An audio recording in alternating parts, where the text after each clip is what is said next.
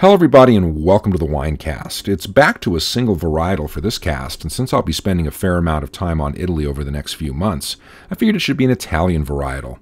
So I went with one of my favorites, Barbera.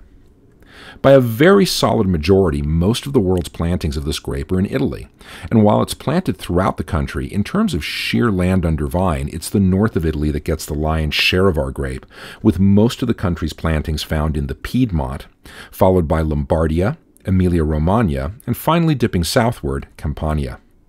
It's Italy's most planted red grape, though that's down from the number 2 spot that it occupied only a few decades ago, with Italian plantings of the grape having declined in recent years. Since Italy is such a major player when it comes to this grape, any declines in acreage there will be felt worldwide, and Barbera's current status, as of 2010 anyway, as the world's 36th most planted grape represents a dip from the 29th and 15th spots in 2000 and 1990 respectively. This drop in plantings is sometimes connected to a scandal that came to light in 1986, when some unscrupulous producers in the Piedmont were found to have doctored their Barbera with methanol, a dangerous and very toxic to humans alcohol, to add body and power to their wines.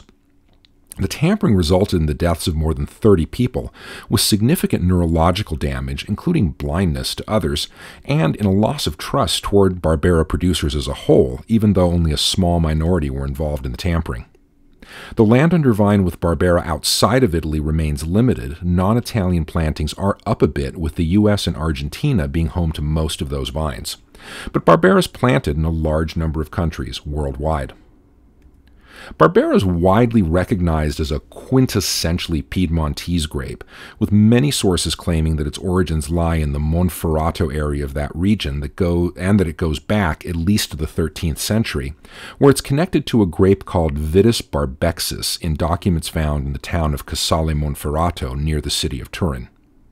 Barbera is very important to Piedmontese wine culture, but there are good reasons to be at least a little skeptical about these claims for its origins and about how long it's been in the area. First, as Ian D'Agata has pointed out in his truly fantastic book on Italian wine grapes, what genetic evidence is out there doesn't show a close relationship between Barbera and other local grapes, suggesting that Barbera isn't native to the area. D'Agata also thinks it's more likely that the Vitis barbexis grape mentioned in Monferrato is another variety that today is better known as Grignolino. In fact, as D'Agata notes, it's hard to find reliable documentation for Barbera in the Piedmont from before the 1700s, suggesting at least that its origins may lie elsewhere, though where that might be is still unclear. There are a number of grapes both in the Piedmont and outside of it that have the name Barbera attached to them in some form or another, including Barbera d'Avi, Barbera Chiaria, Barbera sarda, and the white-skinned Barbera bianca. But these are all distinct varieties, and they're not closely related to our grape. So what are Barbera and the wines produced from it like? Well, Barbera is an intensely vigorous grape capable of producing very high yields per acre or hectare, and that, unlike, say, Pinot Noir, is easy to grow and generally resistant to drought and other vineyard hazards. All of these facts combined make it an important grape to bulk production in many of the areas where it's been planted, especially in the Central Valley of California, where it figures in many large-format, inexpensive wines. These qualities also contributed to its popularity as a grape after phylloxera had hit the Italian wine industry, and that industry needed a jump start from an easy-to-grow, high-yielding grape.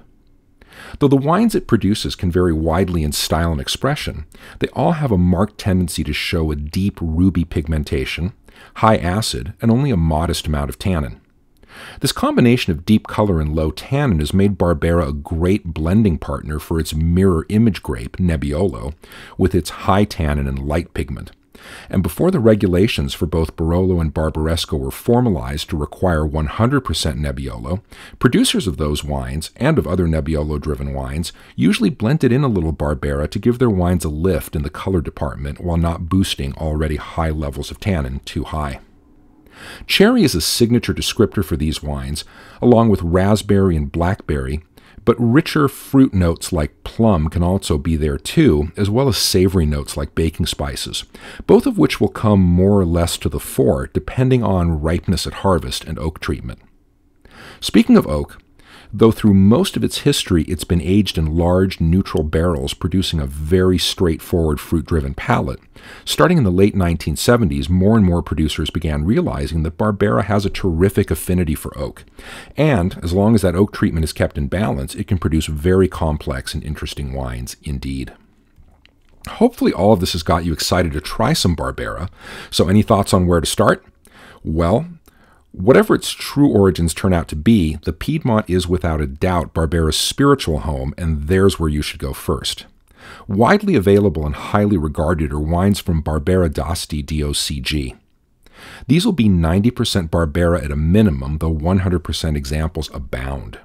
There are lots of producers working in this appellation, and the wines from it are made in a pretty wide variety of styles and sensory profiles, so a little research into producers to uncover each one's particular approach is key when buying Barbera d'Asti, unless you like surprises. Perhaps a little less highly regarded, but still very good, are wines from Barbera d'Alba DOC, where a minimum 85% of the wine in the bottle must be Barbera, and if there's a blending partner, it's often Nebbiolo. But you will find quite a few 100% Barberas coming out of this appellation.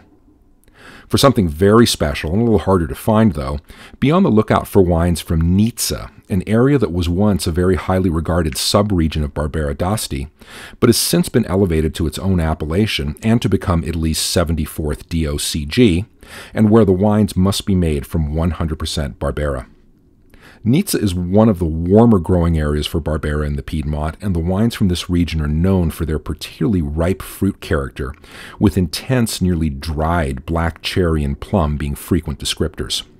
These three appellations are great places to start, but you'll be drinking quite a while before you exhaust all of your Italian options with this grape, and it turns up in wines from nearly every region, and it's very popular in wines from IGT regions as well, with, fun fact, 106 IGTs currently allowing for Barbera either as a single varietal or as a partner in blends.